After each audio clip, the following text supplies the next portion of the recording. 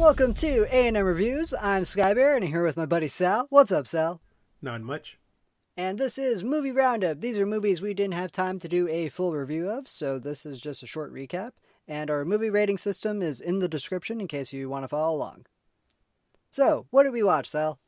Well, I watched Battle of the Sexes. How was that? I wanted to check that out. I think I enjoyed it because I really love tennis, and I used to play tennis when I was in high school. I even followed up in college, just on my own, not in the team. So it got my attention. Plus, Emma Stone, she really took the role, and she became the character. The same thing with the rest of the cast. They were amazing. It actually made you feel like you were there and then. The whole thing was that I thought it was going to play more into the tennis match, but it actually played more into her personal life and how her sexual orientation came to be. So I gave it an 8.5 out of 10. Okay. Yeah, I'll check it out when I have the time. Yeah, it's a definitely must see if you want to check it out. It's a recommendation. Next movie I saw was American Assassin. This is Jason Bourne, but a little lower. Yeah, that's kind of the vibe I got from the trailer. That I skipped it. Some scenes just don't make sense. It just goes from point A to point B. The teacher says, don't do this, but he does it. Even the teacher does it himself. So it's like, what's going on?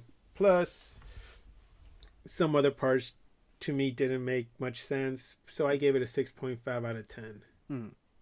Then the next one I saw was American Made, Tom Cruise. If you see Narcos, then this is the pilot who goes back and forth, the American or the gringo. I like this movie, so as a fan from Narcos, so I gave it a 7.5 out of 10.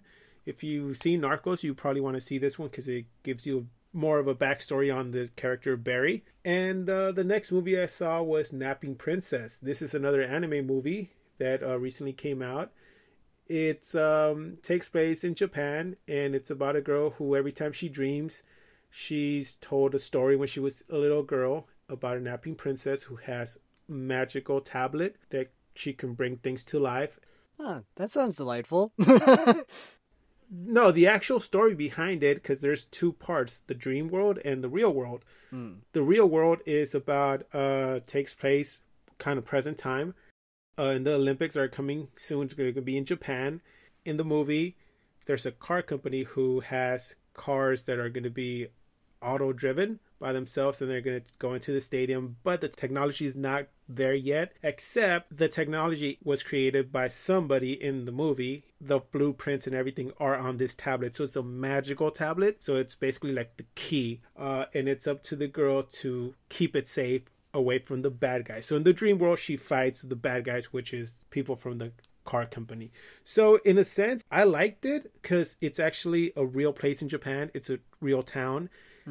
Once I went to see it, they told me this beforehand, and they showed me pictures. There's a bridge, there's a real bridge, and they actually show it in the movie, the town. It's really sketched to detail. So it's kind of brings you into a real place, but hand drawn. So in that sense, I gave it an 8 out of 10. The story is good. It's heartwarming. It's a good message. And plus, it's like you go to Japan while watching the movie, but you don't really do it because it's a cartoon, but it's based off a real place in Japan. Well, it sounds good, man. If that makes sense. I'm kind of, I don't know, rambling on, but no, it sounds good, dude. And the next movie I went to go see, it's a Spanish movie. It's named Como Cortar un Patan, or the English title, How to Get Rid of a Douchebag. This is a comedy. It's a Spanish comedy. I went to go see it with my parents because I wanted for them to go see a Spanish movie. I saw it. I enjoyed the jokes, but some of the jokes did not get translated correctly because there's English subtitles. So when I was listening to the Spanish audio and reading the subtitles, they didn't match. I mean, I know there's some jokes that, they're lost in translation, but at the same time, my parents enjoyed it. I kind of enjoyed it, but here's what I gave it, a 7.5 out of 10. The reason I went to go see it was because Diego Luna's ex-wife is in the movie. And that's basically what caught my attention. I'm like, hey, that's Diego Luna's ex-wife. I might go check out this movie because we saw Flatliners and Diego Luna sucked in it. So let's see how she does in her movie. Hey, Diego Luna was just fine in that. It's just the movie sucked. No, it's his fault because he took the role. And he did his best, okay? Well, I mean, I give him that, and he still redeemed himself because he's in Star Wars. So and he's Diego goddamn Luna. It's like with Gail Garcia Bernal, just like, no matter what, it's not your fault. It's the movie's fault. Okay, and then moving on, the next movie I saw was American Satan. This movie's about it's about an up and coming rock group who comes to California, to actually Hollywood, tries to make it big in these clubs, to the point where they actually meet the devil, or they might not meet the devil. So it's basically the way you see it. There's a guy who appears and says that he's the devil. He wants to make a contract with these kids or teenagers to basically promote them, and they'll be huge stars and this and that, and all they have to do is just basically like sign on the dotted line.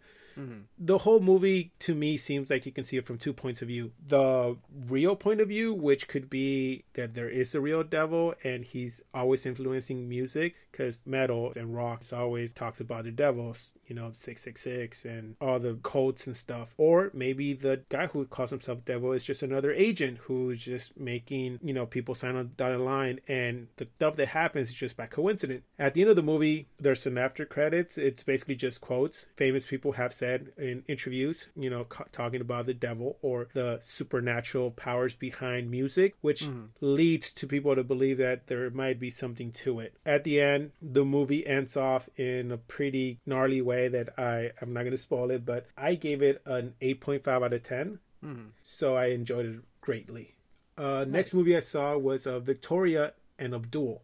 Yeah, I've seen that like floating around theaters around here. How was it?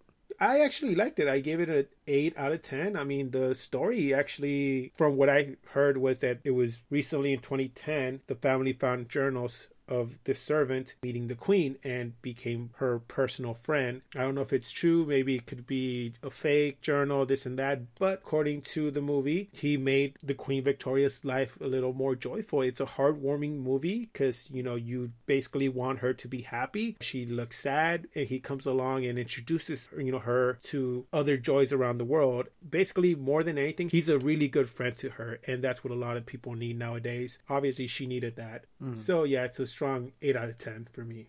Nice. Next up is Medea's Boo 2. Oh God! Why, Sal? And here's the reason. I went to go see another movie, but I ended up getting there late, and instead of coming back home and wasting my night, I said, "What else is playing?"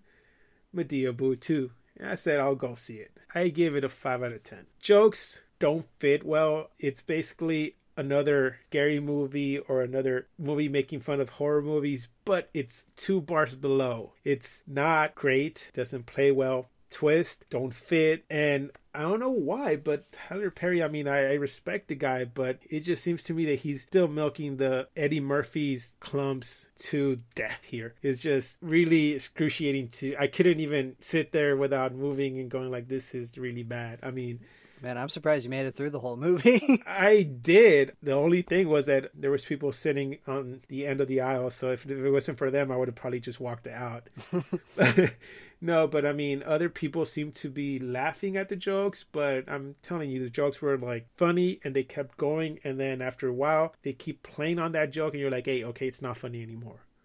Or it's the same character, the girl with the dark hair popping every 2 minutes and scaring them. And I'm like, yeah, move on, do another thing, another franchise, make fun of something else instead of just one movie. So in that sense, it was just a bad movie. Then my next movie I went to go see, it's a documentary. It's Hitchcock 78/52. This movie is about the infamous cycle scene, the shower scene, and they talk about 78 takes and 52 cuts of that scene, and they dissect it and they basically butcher it and analyze it with producers, directors, cinematographers from the industry, and they're talking about how this was made. It was well planned and everything. Even though Hitchcock said that he made Psycho as a joke, they don't believe it. They know that he did it on purpose, and he thought a lot about this scene to the point where they actually say this is how clever he was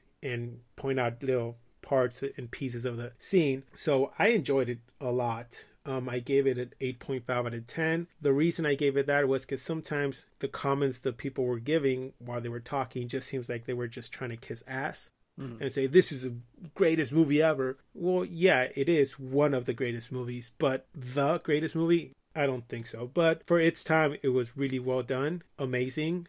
So yeah, 8.5 out of 10. Well, that sounds like an interesting documentary that, like I would love to check that out, actually.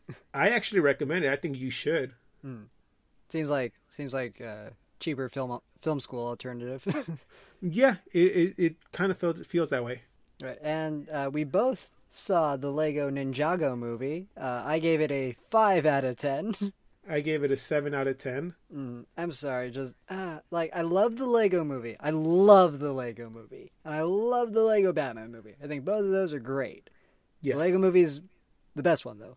But then with this one, I don't know. It just felt like they took like 4 steps backwards in the quality and just like made it really appeal to kids. I agree that this movie is not the best Lego movie, but I took my niece and she enjoyed it because of the franchise. She's seen the cartoon. The other reason I gave it a few points higher than you was because Jackie Chan was there. He was great, but Jackie Chan's always great. Like, yes, but then this is at the beginning. He's the shopkeeper, which we've seen him as the shopkeeper in other movies too. So this kind of made reference to that. But he's the voice of one of the Lego characters. Even though he can be understood that well in most of the movies, they make fun of it. But some of the jokes were just like, again, probably like a Madea one. They just took it too far and they killed the jokes. Some of the jokes were really funny. I busted out laughing, but some other jokes, they just killed it, and some scenes just didn't play well. Yeah, and like I love that each of these movies like has an underlying message, with all of them. But even still, like that didn't even save it. Jackie Chan couldn't save this movie. It was like just for me. Yeah, and then just another little tidbit at the end. There is an extra credit scene during the credits. Oh yeah, where Jackie's catching all the cups. Yeah, so it's an outtake. You gotta have those Jackie Chan outtakes. Yeah, if you see it, go stay for that. It's one of the more redeeming parts of the movie, I would say. And then we both saw Happy Death Day. Oh, God. Yeah, and we both gave it a 5 out of 10. Yeah, it's one of those movies that you know where they're coming from. You know they're referencing Groundhog's Day. But what really killed it for me was the ending when they bring up hey, it's like Groundhog Day. Yeah, just, your situation reminds me of Groundhog Day. It's like, I don't know what you're talking about. That movie with Bill Murray? Who's that? Just, no, like, just why? Why did you put that in the movie? Yes. That killed it for me. That just ruined it. No, and then the whole story, I mean, it's just, I thought it could have been better. It could have been scarier. Just the fact that they played it the way they played it. It's a scary movie, but there's some funny scenes, jokes, and stuff like that. No, don't do that. If it's going to be a scary movie, just go with the scary factor. Don't go bouncing everywhere. And then, please, by God, don't make reference to Groundhog's Day. And then, like, don't talk about the movie that you're ripping off. That's just all in bad taste. We also saw The Foreigner, more Jackie Chan, of course. Jackie Chan. And I gave this a 7 out of 10. I gave it an 8 out of 10. Yeah, just for me, like, solid action movie. Yes, and another movie where he plays his age, but at the same time, he's showing that he still has the moves. Jackie Chan's always still got it. He's still badass, so I just enjoyed it a lot. The only thing I do have to pick is 007's accent. Yeah, I don't know what was up with that. Yeah, it kind of bugged me through the whole movie. Yeah, but I mean, like, just get past that. Just watch Jackie Chan be cool. Just watch the action scenes. Yeah, they're really great. Just stay for the action. You don't. Yes. Just don't care about the story.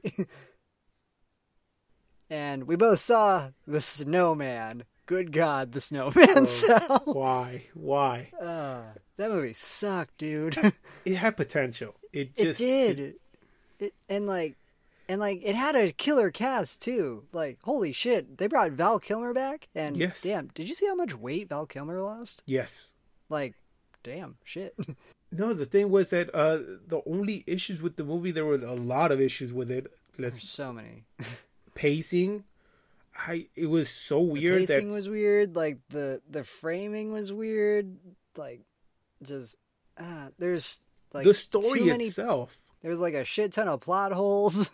And it just kept bouncing from, place to place, and I couldn't keep track where they were.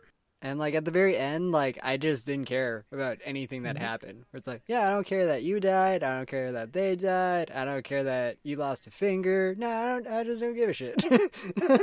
And I think that's what they were going for. They're like, no one's going to care. Let's just resolve the whole movie in the last 5 minutes. Yeah, and I heard that production was rushed, too, so that didn't help either. So, this movie was not dealt a great hand of cards. And then I heard that this is a book series, and this is not even the first book. They started off way ahead. Yeah, they started like several books ahead. But I mean, Jack Reacher did the same thing too. So yeah. No, nobody cares. They just want to get the bestseller one made into the movie. And I heard that they're holding out to see if this is going to make enough money to make part 2, which I doubt it. Don't hold your breath. It's not great. No one's gonna go see it and think it's a marvelous movie. I gave it a 5 out of 10. Yeah, 3, just a 3 out of 10. Just don't waste your time for me. Save your money. And then we saw The Mountain Between Us. I gave it a 4 out of 10. I gave it a 6.5 out of 10. Yeah, I don't know. I went into it thinking it was going to be a survivor story like The Grey, which it's the same director from The Grey. And that's what I was thinking it was going to be. I completely agree. But then, like, once you're done with it, at least for me, I just feel like it should have been presented as, like, one of those Fabio book covers. Yes. Like, if it had that, like, tone going throughout, like, all the promotion, then that would have been a better representation of this movie. But then I also saw it from the point of view that the mountain was a symbol of the mourning that the guy was going through of his dead wife. And, it kind of played that role that says, here's an obstacle. It's a mountain. You have to get over this death and move on. And he had to cross the mountain to see that Kate Winslet was in front of him, and he fell in love with her. And here's the other thing that I kind of gave it an extra point for was other movies would have ended once they, got rescued, but this went further and they went back to their normal lives and they found out that they couldn't live without each other and they basically met each other again and stayed together. So it's more than a survival story, is a romance story that I wanted to basically think that they did it on purpose to say, look, people have to, in life, metaphorically cross a mountain to get over somebody and see that there's other people out there. So that's why I gave it what I gave it. Okay. I actually didn't think about that. And then what other movies did you see, Skybear? I saw Home Again. Huh. And I wish that, throughout all the promotion that they mentioned that every single major character is in the entertainment industry. Like Reese Witherspoon, she's the daughter of a famous director. Her mother was an actress who was married to that director. Wow. And what is it? The 3 boys that come to live with her, they're all filmmakers. And the ex-husband is a music producer. Like, none of this was mentioned. But overall, the story... It was a good movie, I'd say. Like, not... Like, I was expecting it to, like, be terrible, actually. But no, it surprised me. I thought it was good. Oh, nice. And then I saw Suburbicon. That was... That movie was not what I was expecting. Mainly because it wasn't in the trailers at all, either. Because there's a whole subplot about this black family that moves into Suburbicon, and then they're met up with racial tension throughout the entire movie. Huh. And it's all cut in between with Matt Damon's story. So it also kind of feels like 2 different movies mashed together, But then at the very end, it kind of ties it together. Oh, okay. And I believe that has to do something with the message of the movie, but I don't know. I just thought it was okay. I'm still going to go see that movie. I was leaning towards to go see it. Now I'm definitely going to go check it out, see how would I give it. Now that I know that there's a underlying story, I'm kind of curious about that. And then I just checked out Thank You for Your Service. How was that movie? I also gave it a 6 out of 10. I appreciated what they were doing with it, and I thought it was very well done. But overall, just, yeah, it was all right. Interesting. I mean, it's cool to see a movie that portrays the coming home and what happens after you're done with war. The aftermath. Yeah, the aftermath. Like, there's not too many movies that I can think of that, portray that section of it. So I thought that was cool that this movie did that. Well, there was that other movie. Was it American Sniper? Yeah. American Sniper. That's the other movie there. That was more like a half and half, I would say, because like most of a lot of it takes place like with him actually at war, and then the rest of it is like, oh yeah, I'm just dealing with shit. Oh, okay. So this is basically completely the story after war. Yes, it's just like once soldiers come home, and once they have PTSD and other problems, like how they deal with that. So that's it for this movie roundup. Social media is in the description, and hit us up if you have any questions. And remember, keep watching movies.